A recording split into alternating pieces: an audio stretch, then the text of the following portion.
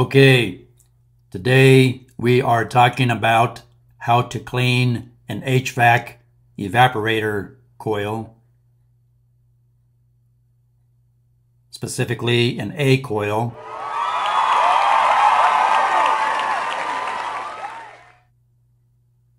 So with the power off, we'll remove this panel. There's 6 screws that hold it in place. Then we'll remove this triangle panel. And you can see your A-coil. Woo!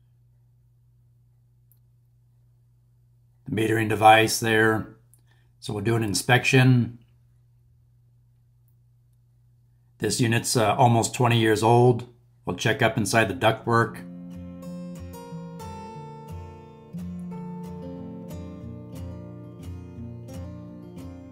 Both sides of the A-coil. This one's pretty clean.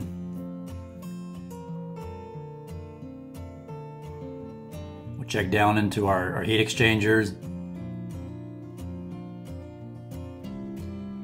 Looking for cracks or pinholes down here. Anything out of the ordinary.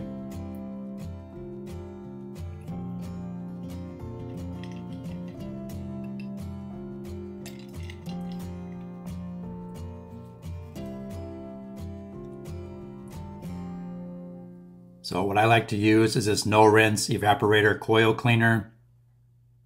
Use it on your evaporator coil and your condenser coil.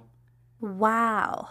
So you spray it on, and then when the air conditioner turns back on and produces condensation, the condensation will help the chemical drain off into your drain pan. You spray it on all sides of the A-coil.